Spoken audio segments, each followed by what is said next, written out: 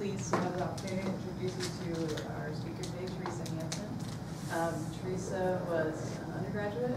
Terese is originally from Denmark. She was an undergraduate at the University of Copenhagen, and then went to get her PhD in Heidelberg, working with Norbert Versleep's group.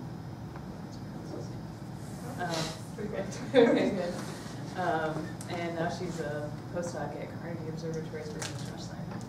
And she's going to tell us about her work today that she's been doing herself, but then we've been lucky to collaborate with her on the project that Dan and I have been working on in dark energy survey, following a peculiar metal core stars. And I will also say that she's going to be here all week. She's part of our Mitchell Institute Visiting Astronomer program. So I hope you all get to talk to her today, but you'll have plenty of opportunities this week if you can get some time with her while Dan and I are going to be busy working. Okay. I'm in focus 422. Thank you, Jim, and thank you for inviting me. It's very nice to be here. And what I'm going to talk about today is some of the work that I did during my PhD, and then also some of the new projects that I've started at Carnegie. I'm going to start with just a broad overview of how we build up elements in the universe. And you're all astronomers, so you probably all know this, but this is a good sort of mindset for the rest of my talk. So if we look at this nice periodic table, we have the Big Bang, which gives us hydrogen and helium, pretty much nothing else. And then come the first stars, where we have hydrostatic burning, and we get carbon, nitrogen, and oxygen.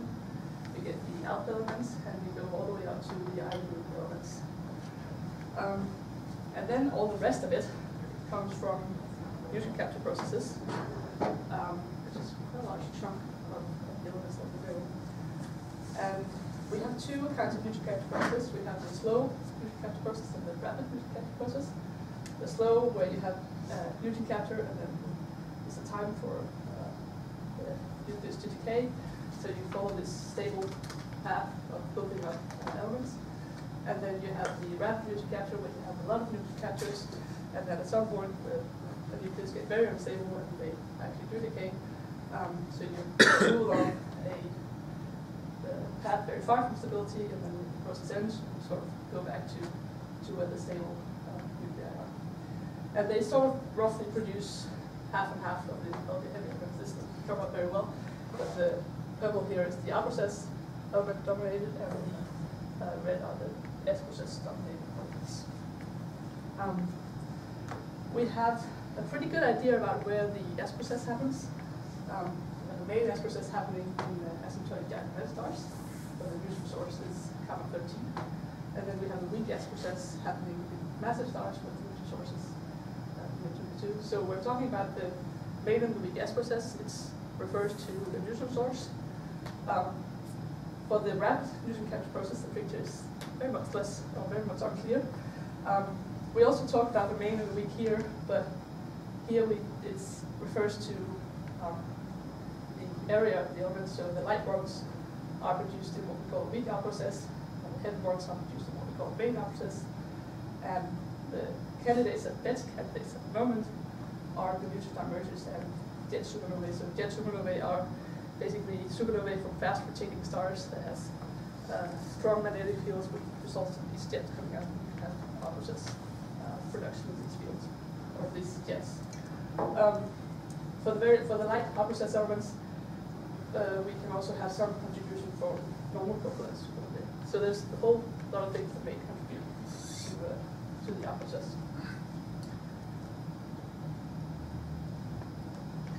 So that's sort of where the elements we see in the universe come from. But I'm talking about metal core stars. And why am I talking about metal core stars? Why are these interesting in terms of nuclear synthesis and the universe? Well, the metal core stars, as you can see in this figure, we have the Big Bang, and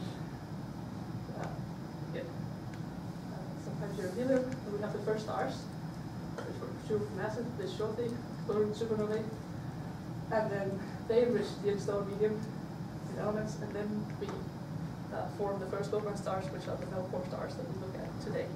So the metal core stars are the first low-mass stars formed in the universe, and since we can't actually observe these first massive stars, then we can look at the abundances of the metal core stars and get an idea about what happened in this first generation of stars. That's why the L4 stars are really cool and really interesting. And just to show you what an L4 star looked like, we have over here, here is the spectrum of the sun, which isn't visible, of course, kind of rich. In our bright representation, we have the zero for the sun, so we have lots of light, lots of living. We go down to velocity of -4-ish, then this one, what we're showing. But you see there's still a few lines. We have some iron lines, we have some nickel lines. If you go even further down, -5.3, we have a few iron lines left, but pretty much nothing. And then in principle, if we had this out with no nulls, we would just have continuing number lines.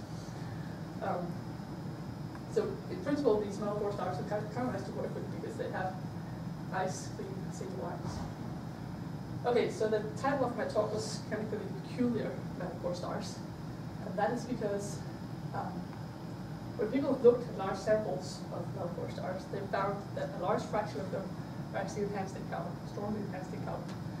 And there's no really good reason why this should be. We don't really know where this carbon comes from in the very early universe. As I said, you have the first stars that do normal hydrostatic burning when they explode in supernovae. There's no reason why they should produce a whole lot of carbon, but we do see a whole lot of carbon from the early universe with these L4 stars. And now just brag at the nice spectrum that L4 stars have, but when carbon comes into the picture, it goes a bit bad. What you see here is three stars with similar cell parameters. The top one here doesn't have a carbon enhancement. The second one has a little bit of carbon. The last one here has a lot of carbon. You see all these lovely nice CH lines, which basically messes up the spectrum a whole lot and makes it a lot more difficult to do abundances for these stars. We have different types of CMP stars, carbon enhanced L4 stars, depending on their Newton capture abundances.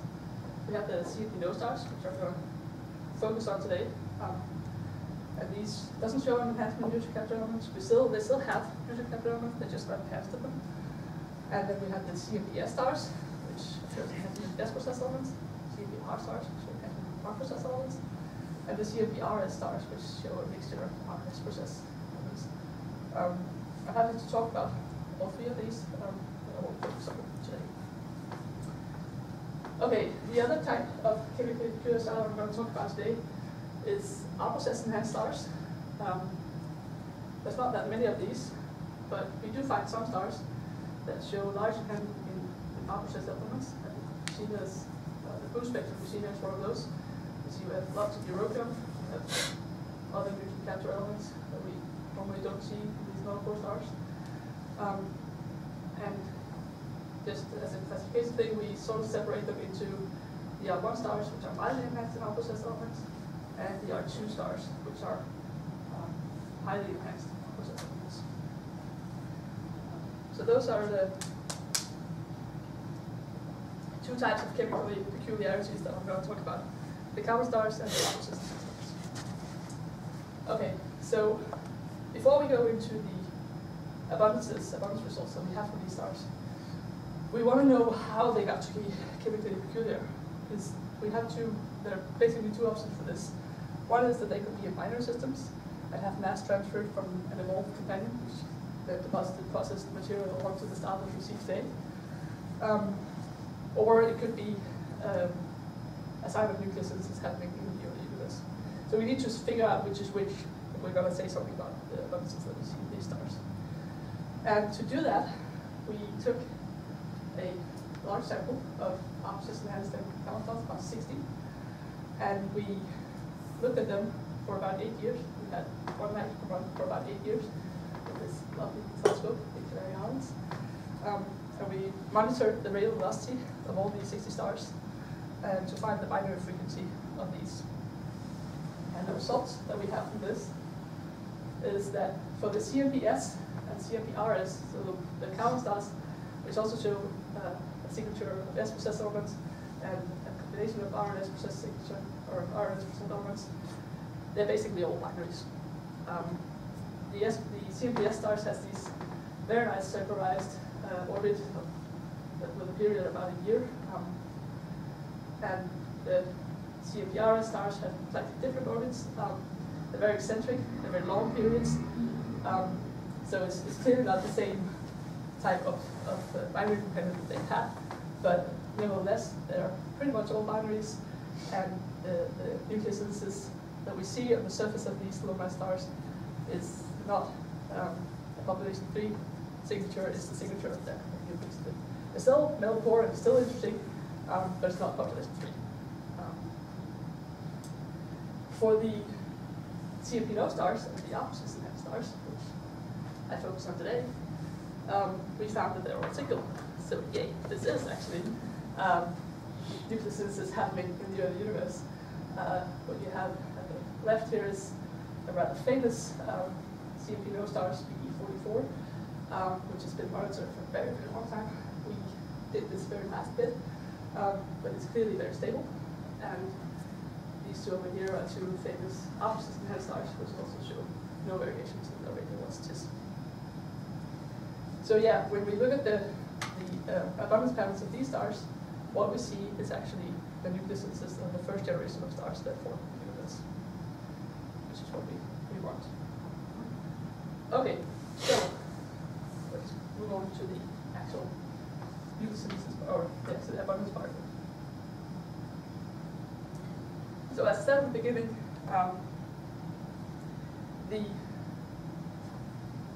we have a large fraction of carbon-enhanced stars at low metallicity, and these are the numbers to show you exactly how large a fraction.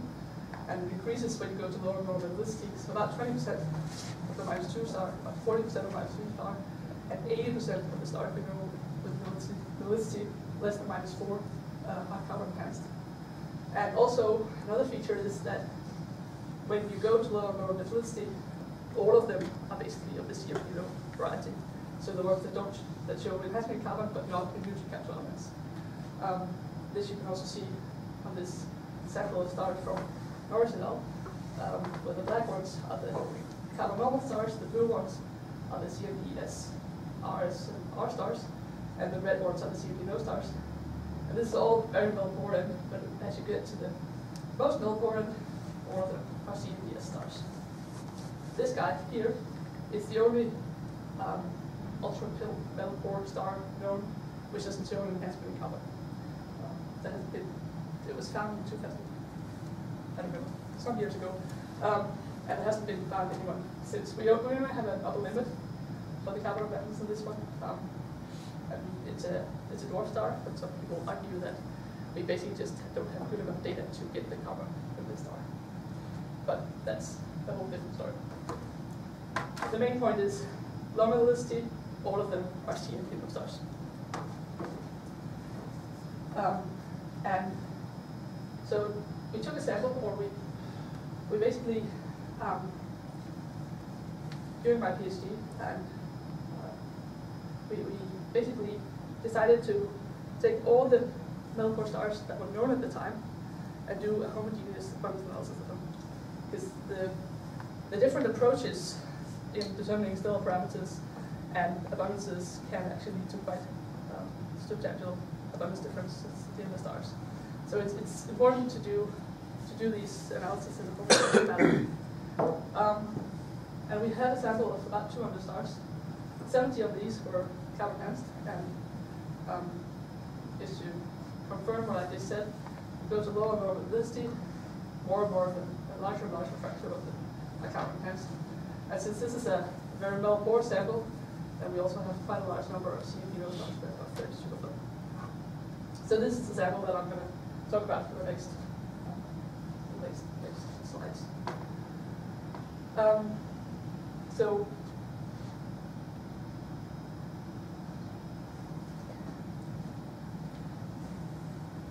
one thing we wanted to look at was the amount of mixing and processing, CN processing in the early universe. So when you have hydrogen burning via the CNO cycle, you will all know that we effectively create, or we effectively produce nitrogen at the expense of carbon, as there's a bottleneck in this process. And then when you have mixing in the star, you'll press these abundances up to the surface, and you can actually see this abundance signature at the surface of the stars. We know this to happen in evolved low mass stars, go up the giant branch and you see this signature.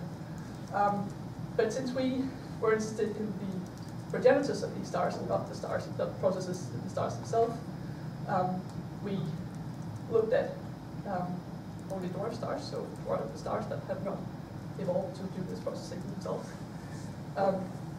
And so we looked at the carbon and nitrogen abundances in this subset of our carbon stars, and to see if we could separate them into a group that showed low processing, so more carbon than nitrogen, and a group that showed high levels of processing, so more nitrogen than carbon. And this is what we got. So over here we have all of our dwarf or subgiants in the sample. We have the normal meltwater stars with CMP0 with the red, CMPS, CMP-RS, and CMP-R. And so these are the not so processed stars, or certainly not so processed people. Whereas the ones over here show more nitrogen in their atmospheres than carbon, that indicated that there's been a lot of processing and mixing in the progenitors. And if we look at plot the abundances, the carbon nitrogen abundances of these stars over here, well, we plot all of them, but the triangles show the stars over here, the dots show the stars over here. And you're going to see, in the next couple of slides, you're going to see plots like this with all these different colors. Focus on the red ones, these are the CMP0 stars, the others are other types of carbon stars, as I said, but just focus on the red ones. And if you try to find the red triangles over here, you will see, so the carbon CMP0 stars that show large amounts of processing and mixing in their progenitors, you'll see that they're all at very low metallicity, like basically all below 3-3.5. So this indicates that in the very early universe, these progenitors have a large degree of processing and mixing, which we can now see in these low metallicity stars. If we move on to the light elements, so sodium, magnesium, and aluminum, we also see that, again, below this metallicity, we find some CMP0 stars, again the red symbols, with large enhancements in sodium, magnesium, and aluminum. Above this metallicity, there's less scattering.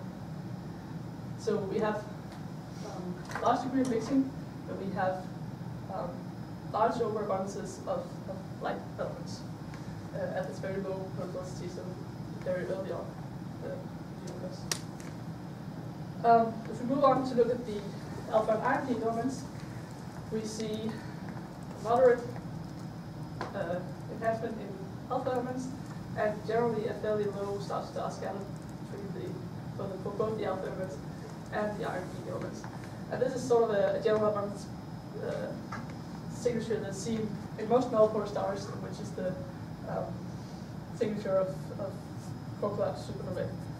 So in this, for these two groups of elements, the CMP0 stars doesn't really separate from the rest of the meltwater stars. It's basically the same. If we go on to the Newton capture elements, we again have some differences.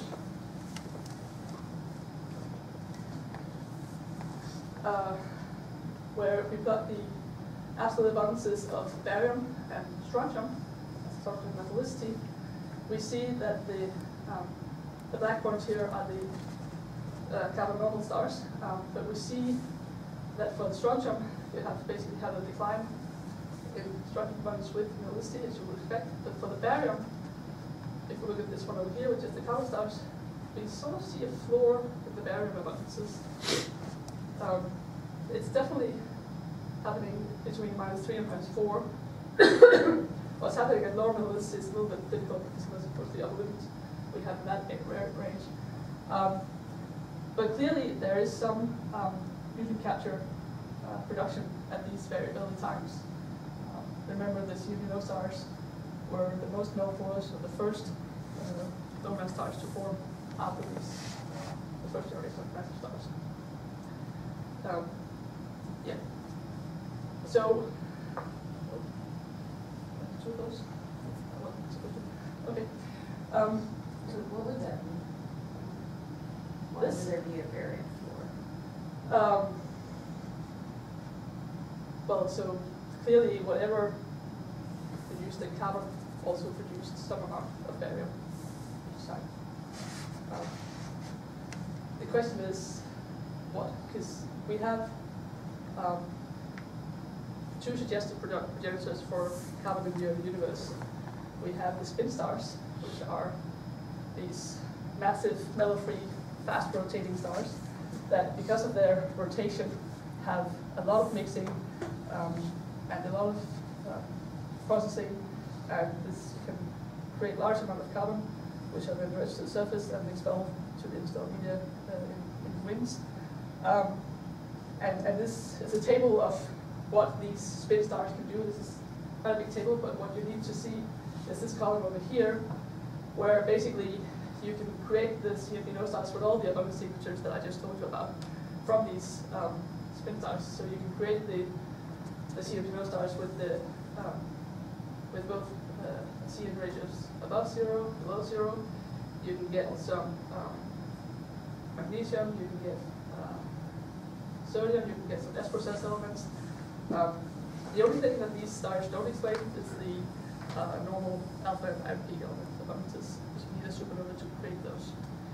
And that's the other candidate for the carbon in the early universe.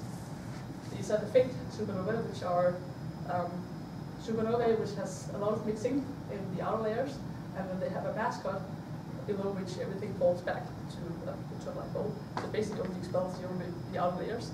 So you can create these large amount of light elements and not so much of the heavy. And if they fit the profiles of these yields of these supernovae to the CMB stars, they do pretty well. What you see here is all the color points are measured abundances in CMB stars, and the black lines are their supernova yields. And they do a pretty good job all the way up to sync, and they stop. So these don't have the Newton capture elements. So just to summarize, we see these signatures of large amounts of mixing happening at very early times. Both the spin stars and phase supernovae do that. We have the enhancement light elements, sodium, magnesium, aluminum. Both the spin stars and supernovae do that. The alpha and iron peak elements, which are like normal Malport stars, well, that's the fake supernova that's coming here. And then the Newton capture production of the strontium and barium, well, that's basically only the spin stars that explains this so far. So if we want to discriminate even further between these models, the next thing we can do is that we can look into the elements that form in the deeper layer of the supernova, like silicon, see what actually comes out of this. Or we could look at more Newton capture element abundances in these stars and see if what we see is actually a weak S process, as it would be CGC star in the spin stars and CN massive stars, or if it may be more of a Hammer process or something else. So that's sort of where we are with the CN stars, and that's. So I'm going to move on to the R process enhanced stars now.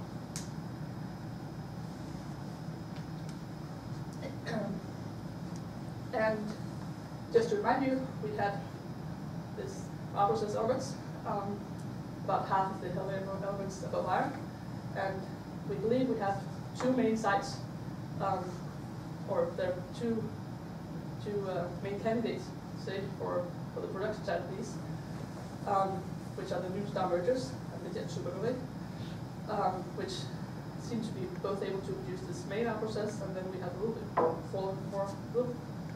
a few more contenders for the weak R process that produces the light elements. And this has actually been a problem in astronomy for about 60 years. We haven't actually been able to constrain the astrophysical side of the R process for that long. So one of the really good places to look are these R process enhanced L4 stars. And the first one to be discovered of those was this guy, CS22892, 052, more commonly known as the Steven star. And this guy was discovered down in the 90s. And what they figured out already from the first spectra of this star was that the abundance pattern for the heavy elements in this star matched that of the scaled solar system opposites abundance pattern.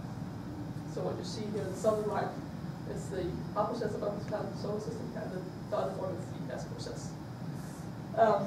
About 10 years later, when they got more abundances for this star, do a more full abundance pattern, they again saw this very nice match to the solar system opposites abundance pattern, roughly from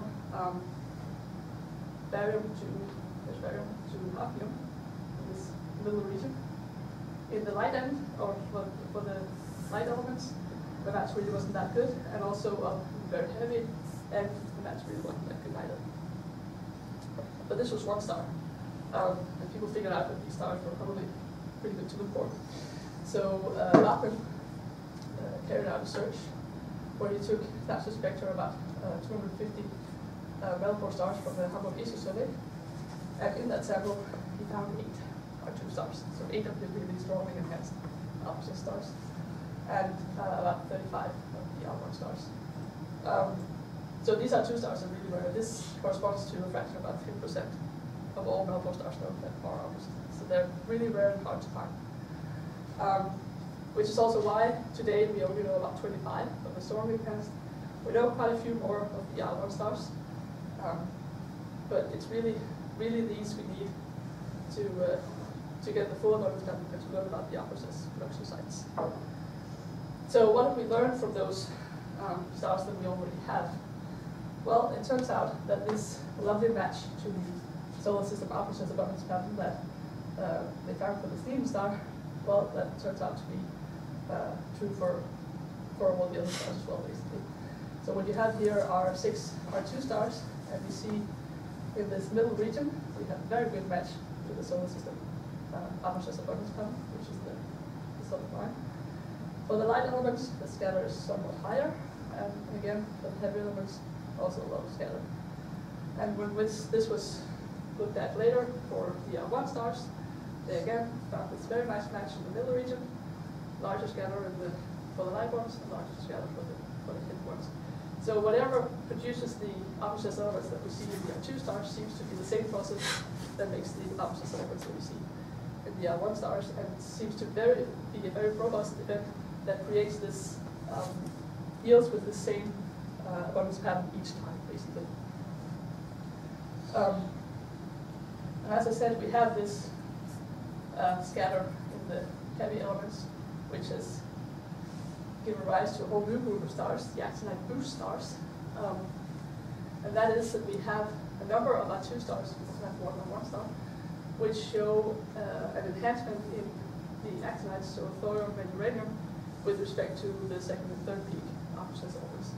So basically, if you look at the uranium to thorium ratios of these actinide boost stars, you see that they have a lot more thorium than uranium compared to this normal R2 star.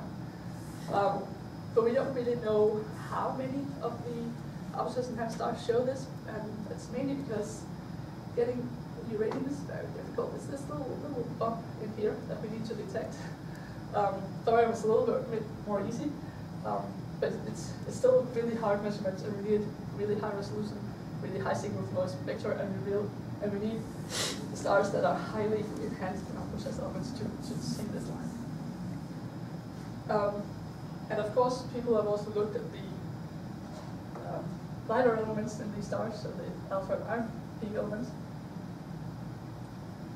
to see if these distinguish themselves somehow from the normal metal-core stars, if this could help us in determining the production site of the opposites elements. But no, we have the same results we had for the carbon enhanced stars, that for the alpha and iron peak elements, these stars look like the normal metal-core stars. You see over here is calcium and titanium for a sample of R1 stars compared to normal metal-core stars, which are the black crosses, because there's no way to distinguish one sample from the other than its color. And over here, Ian Roeder took a large set, or took basically all the R2 stars known, and compared them to compare their light element abundances to normal Melchior stars, and as you can see, the difference in abundances between the two samples is almost zero. So you can't pick the opposites and stars out from their alpha and iron peak abundances. Okay, so for a long time, these opposites and stars were only known to exist in the halo. We haven't really found them anywhere else. But then, what's this, about a year and a half ago, Reticulum 2 came along, which you probably all heard about, because this was quite an event. Reticulum 2 is this ultra-faint dwarf galaxy, where 7 out of the 9 stars that LHD analyzed turned out to have large enhancement in process elements. And you can see them here, they're the red dots. So you have the barium and europium abundances of all the gray dots are halo stars, and the other color points are other faint dwarf galaxies. And then you have the Reticulum 2 stars up here. And then you have those two that didn't show any enhancement, but they could only get a couple limits. And of course, they also took the abundance pattern for the heavy elements in these stars and compared that to the solar system opposites abundance pattern. And yay, they got a very nice match again. So with whatever process created the opposite elements you see in the R stars in the halo, it seems to be the same process that happened in Reticulum 2. And with the fact that we have this in an ultra-faint dwarf galaxy, it gives us an environment, a constraint of the environment where this event has to have happened. So that's very, very cool. And one good thing doesn't come along.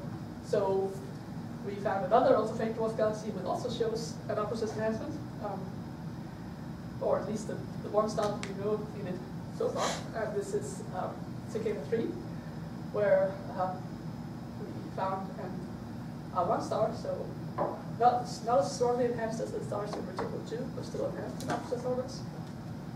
And this is just the synthesis of different opposite orbit lines. And when we took the solar system abundance pattern and matched it to the abundance pattern that we found in this star in Cicada 3, we find a nice match as well. So again, the same process. And again, we have a not so good match for the light elements. When we found this star, or when I looked at this star, I thought, well, maybe there are actually more of them in dwarf galaxies that we just haven't noticed because they've been one in a sample. So I took a look at the literature of stellar abundances in dwarf galaxies, and there are actually quite a few. Maybe in more massive dwarfs, so Lesser Minor has quite a few. Thorax also has quite a few. And these more massive galaxies show both R1 and R2 stars, actually, which is interesting. But since it was an R1 star we found in Cicada 3, we took all the R1 stars in the other dwarf galaxies, and we plotted their abundance patterns against the solar system opposite abundance pattern, and that's what you see over here. There's the minor star stuff here. You can set Draco, Thorax, and Carina, and then the Cicada 3. And again, we find this very good match. So really, the process that creates these elements that we see in R1 and R2 stars, both in the halo and the dwarf galaxies, all seem to come from the same event, or seem to come from the same production site. And of course, we also compared the alpha and iron peak abundances in our R1 stars in dwarf galaxies with the halo R1 stars, and that's what you see in these plots. So the gray dots are the halo R1 stars, and the color ones correspond to the ones over here. And really, there's no distinction. So again, it seems that they're only peculiar because of their process enhancement, not so much else. So you might ask, well, if we have two galaxies, two similar galaxies like Reticulum 2 and Cicada 3, ultra-faint dwarf galaxies, then why do we have a very large enhancement in one of them and only a mild enhancement in the other? I mean, if a neutron-star merger went up in either of these galaxies, surely you would see the same level of enhancement in the opposite stars. And we thought about this, and also why you see the different levels of the other dwarf galaxies. And the reason that we came up with is that it's simply a dilution thing. So basically, if you take the europium abundances and the iron abundances of these stars and plot them, then they will form sequences in this plot depending on the amount of gas in the galaxy available to dilute the ejector. So you have the TAMU stars on the green points out here, the light green points out here. So they would then have a lot of gas. Whereas in the more massive dwarfs, like Ursa Minor, where you have the red point here, we have more gas. Carina, we also have more gas. So basically just diluted the alpha just ejector even more. Then again, why does TAC3 sit there with all the other R1 stars? Well, TAC3 could have been more massive in the past. Another option is that the nucleosynthesis event didn't actually happen in the galaxy, but happened somewhere next to the galaxy. So it was only polluted from the outside, and only some of it made it into the galaxy. But in principle, you should be able to fill up this entire diagram with different sequences of outputs and stars depending on the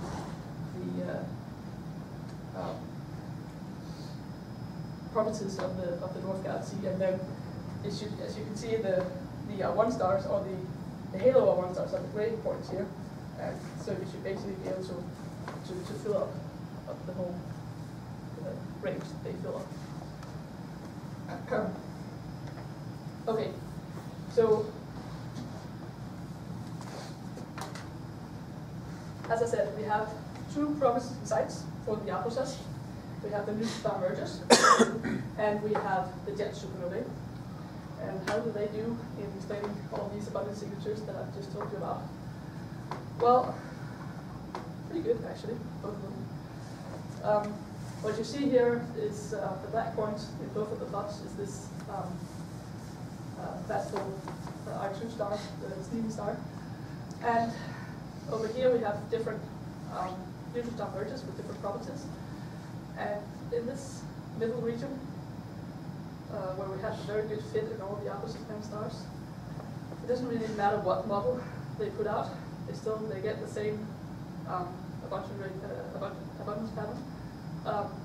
In the light end, it scatters, their bubble scatters a little bit more, and in the heavy end, you also see some scatter. And the same goes for the jet supernovae, where they have a neutron capital reproduction in what they call the prop jets, which produce this middle part, this very robust pattern each time, and then they have some contribution from delayed jets, which can produce the light elements.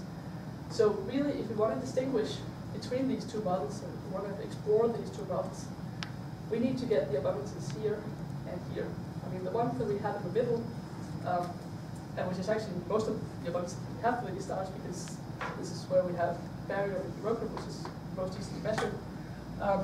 They don't help us because both bonds produce the same output, and even if they vary the model, they still produce the same output in this range.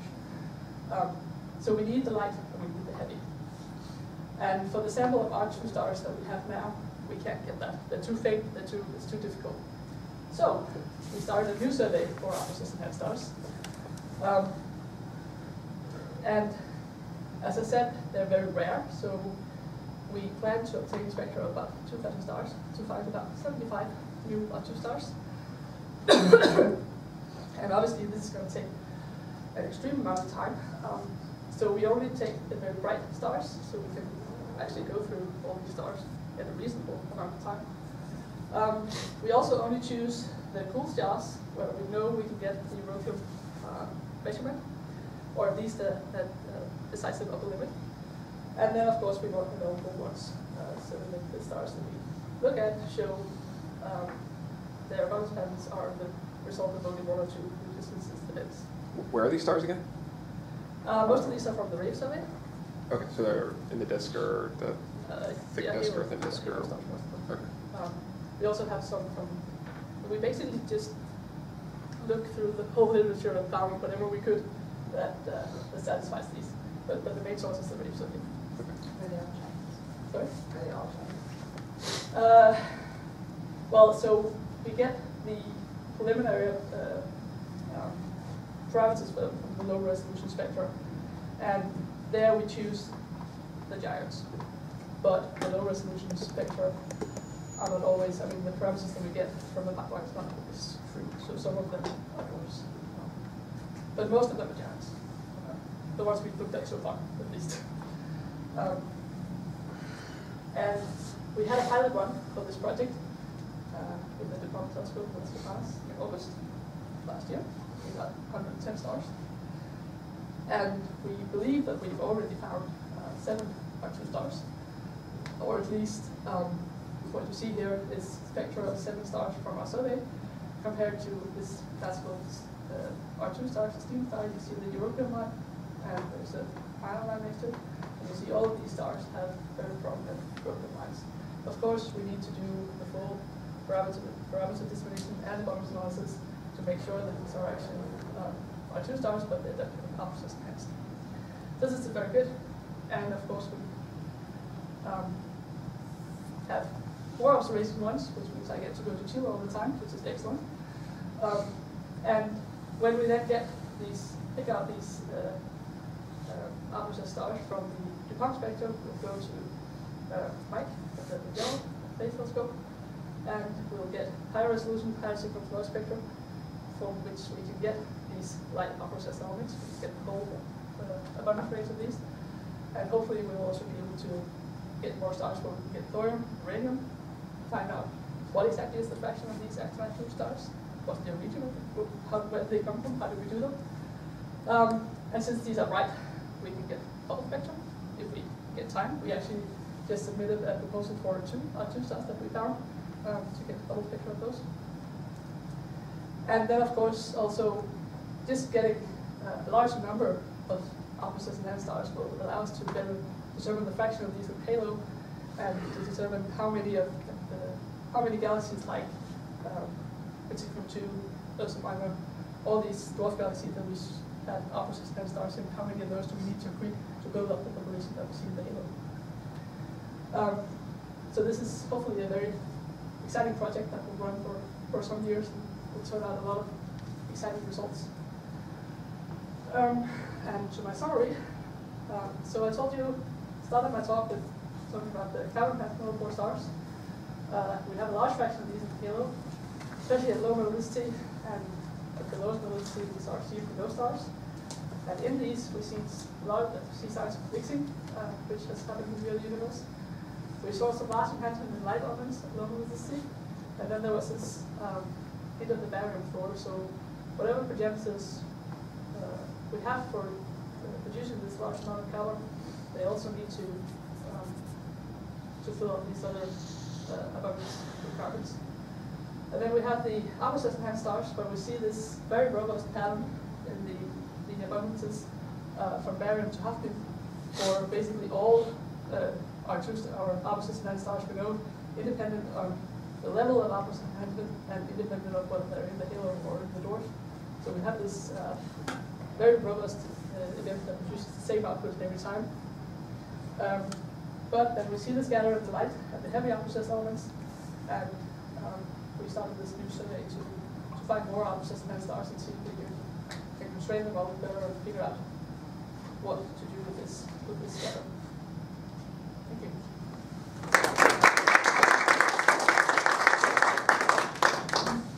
Hey, questions? So you had a table of like number of more process enhanced stars versus dwarf galaxy, I think, right?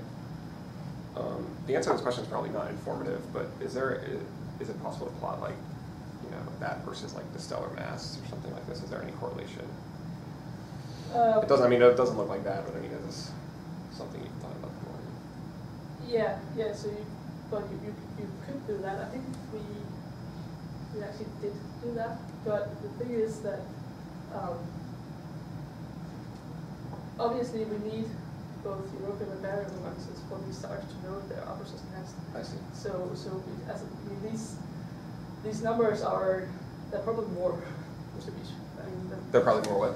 There are probably more of the alpha system stars in these galaxies that we just don't know about. Yeah. So the question is whether it will be. But these numbers are, so for Ursa Minor you found 7 R1 or R2 stars out of 17 stars that you looked at. Yeah, those are the 17 stars in Ursa Minor that has high resolution spectroscopy. Right. And So, that's, I mean, so. right, so you looked at 17 stars in Ursa Minor. Yeah, we found 7 of them, yeah, or roughly half. 40%. Yeah. Roughly Ursa half. Minor seems to be were quite R upper stars. system hems. Right, and that's sort of a trend. Mhm. Maybe not in Fornax, where it's only No, 10 out of Fornax 47. actually, a lot of the stars in Fornax actually showed a higher barrier than European. That's probably an S process the region of this galaxy. So that's very different than a few percent like we find in our halo. Yes, In all of those, basically. but the few percent that we found in our halo are from the Bartlett search. And I can promise you already now that this search is going to turn up more. We found a larger fraction already. Okay. But, we'll get a few more stars. So I guess my question, maybe this is what we would really ask you, certainly what I would ask is, if the halo is made up of stars that usually be in dwarf galaxies, how can the fraction of these sorts of stars be so different? Yeah, well then maybe not all of them come from both galaxies. I mean, you also have Right. some. I think there's also a very heavy selection function here. Right, so that's the other kind of question. I was going to ask that, so I may have missed it. Are you pre-selecting them in any interesting way when you find such a high incidence? For the survey? Yeah. So these are all already selected So criteria. the only selection. We want them bright, we want them relatively cool, and we want them local. And we also try not to get too much color. But that's not really, I mean, How are those criteria different than the Bartlett survey? so I think the Bartlett survey, those are a couple of issues are. I think they basically just took the most important ones that they could get spectra of. I'm not actually sure what the selection was. But they're a lot fainter than the ones we do, and they're definitely not all. And they're also not more before.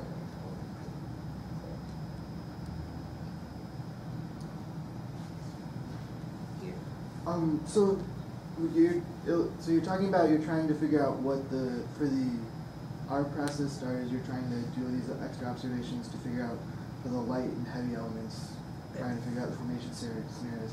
Would you expect like either one or the other, like either, or would it be like a mix of the two? I think it's a mix of the two. My inclination would be that we have that the neutral star mergers are probably the best bet, but a few of these probably also give some. I went to an Alpha workshop in Austria this year, and people there, well, they were all pro neutral star merger, which sort of colors the picture a bit, but they talked about that this jet supernova that it doesn't. I mean, you can't really explode it. I mean, the models are not really consistent. So that started clearly needs more work, but I'm pretty sure that if you go to people who work on that, they'll say, sure, these exist, and you can do this. But this, I mean, the fusion farm merges has been, they were proposed already in the 70s, I think, as the site of the process. And all the modeling that has been done up until now has shown this very robust build. The light and the heavy has come with more recent modeling, but they seem to be a very good site. So you don't think that the excitement over neutron star mergers is all due to light turning on? Okay. It'll be great if we can observe them. I mean, that would be There's certainly a excellent. lot of excitement. And another thing is also the amount of ejection that comes out of these is much larger than these. So you need more of these to create the amount of alpha elements that we see. And both of them are really rare. So again, the neutron star mergers seem to be. But in one of those dark matter dominated dwarfs where there's a few thousand stars, how many neutrons, suppose they're all R1 or R2 stars or R whatever stars, So for how many neutron star mergers do you need to make it up to? So for this one, they need one. Just one. Yeah. And for Signal 2, they made the calculations and they need one neutron star merger. One neutron star merger, but then pollutes whatever the ISM is, and all those stars form out of that. Yeah, so they actually argued, since they have these two stars that are not outprocess enhanced, and these are at lower metallicity than the rest of them, or the other stars that they looked at, they actually argue that this time or this metallicity is when the neutron star merger went off. So you had some time without it, and then you had the neutron star merger, and then everything else So there was some star formation happening before. Yeah. and it was I can't actually read the axes anymore, but I mean, sort of So you have- metallicity of something. You have a low. metallicity of like minus 3.5, minus 4. Right, and that somehow produced one neutron star merger, and then the next generation of star formation reflected the elemental abundances that one event put out into the ISM. Yeah. So will one neutron star merger also create a higher FeO range? So in principle, the neutron star merger doesn't put out any iron. All right, so something else then also had to be. Yeah, yeah. Well, the so ISM made obviously, additional iron. so you have, I mean, so you even have the neutron star merger, you used to have some supernovae, right? And then there's some sort of delay time until you have the merger. And in that time, you still have normal supernovae explosions in the galaxy. But aren't these, I always forget, iron comes from type 1 supernova, right? I always forget, like, yes. Yeah. But there's a delay time involved in that too, right? It's either type 1 or type 2. Yeah, well, I mean, that's, For some reason, it just never sticks in my brain. this low metallicity is probably type 2. You wouldn't have time to have. You get some for both, actually, but yeah. But I think you get most from type 1A in principle. Sorry, we were talking over you. you. Wouldn't have time for that at this low metallicity in these galaxies. Yeah, but so there's a delay time in both of these then, like in the neutron star mergers and the And supernova 1A. So Yeah, that's, I mean, you have to think about it. There's not, or it depends on your model of star formation, but that's not very much time between FeO minus 3.5 and 3. So it's pretty quick. If it's a sort of any kind of constant rate. That has also been one of the objections to the neutron star merger is that does it actually happen early enough to do this? But the people who do the modeling say yes these days. Well, you make the, I mean, if you make the evolutionary time scale to get to your neutron star binary, that's almost a free parameter that you can just do. well, you can make them like arbitrarily close, like what you're saying, or do whatever the hell you want with the orbit, right? So It's related to the masses, how fast they evolve, and how what the tightness of the binary is initially. So you have a whole bunch of knobs you can turn to make pretty much whatever you want. yeah. So people actually try to use these kinds of results to put constraints on how fast star formation happens in the universe, which is a little bit of a stretch in my personal opinion, but it'd be cool if it was. Like I said, you have so many other knobs. You have the initial angular momentum of the system. If you turn way down, it can go really fast. If you turn way up, it never happens. So it's a chilling one.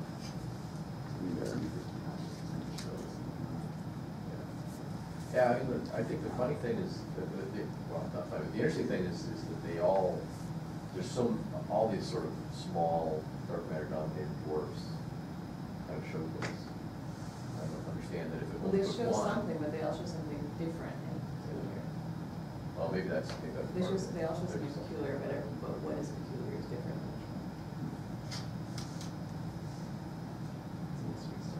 Yeah, I mean, but the majority of them have usually catch elements down here, or only is all the other color flux at this point. So the neutron capsule elements usually very low in these systems.